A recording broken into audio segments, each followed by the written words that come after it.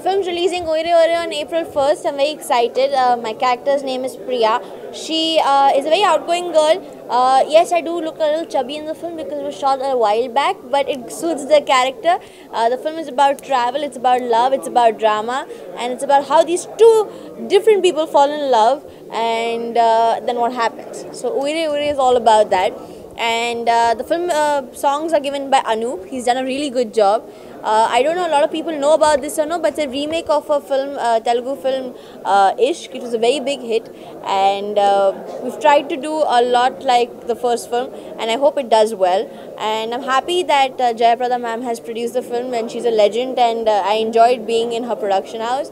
And R.D. Rajshekhar, a cameraman and director have the same name, and they both have been really sweet, and it was a pleasure working with them. My character's name in the film is Priya.